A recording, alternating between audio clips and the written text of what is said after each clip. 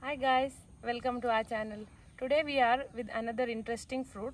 We have already made a tasting video of this fruit, but today we are here with its to tell you about its specialities. So this is Arazaboi or Eugenia Stipitata. You can come closer. This is also called as Arazaboi, native to Brazil. You can see its fruit. It usually fruits here in the month of June and also in the month of January. So it has it gives us fruits twice a year. So this season is almost the end. These are the last two fruits.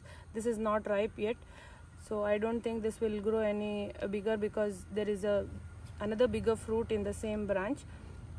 So I'll harvest this now.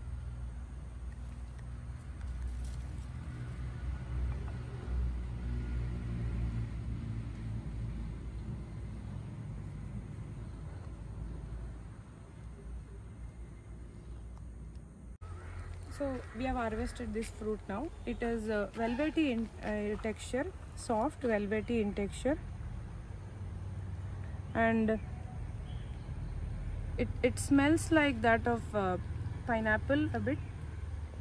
Yeah, very fruity smell. The smell is that of the pineapple. So this fruit is rich in antioxidants. If you cut open, it is yellow in color, very soft flesh. We have made a opening as well as a tasting video in other. We will link the description in this video as well. And it is rich in vitamin C, as I said, and also antioxidants. But the taste of the fruit is very tangy, like you cannot directly eat it. The only thing that you can make is a juice or jam. Fruit is native to Brazil, but it can be grown in any tropical regions. So the region that we are in is tropical in Karnataka, India. So it grows very well. And if you can see, the plant is very small. This is a 4-year-old plant, but it has not grown very big. So it is a bushy plant. It was in a pot before. Now we have transplanted it to ground.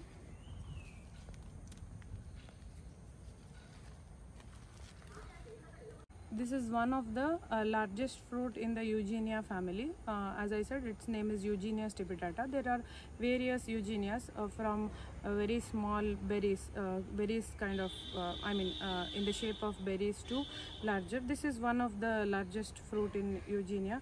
It is of the size of a cricket ball. I mean, a little smaller than a cricket ball, but yeah, you can compare it with it.